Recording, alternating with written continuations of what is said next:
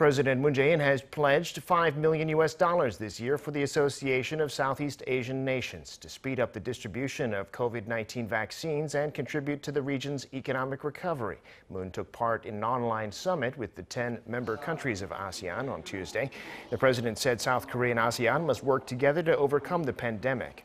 During the meeting, Moon also called for support for the swift resumption of dialogue with North Korea for lasting peace and complete denuclearization. Following the session, the leaders adopted a joint statement agreeing to advance their strategic partnership, better respond to regional and global opportunities and challenges, and contribute to enhancing peace and prosperity.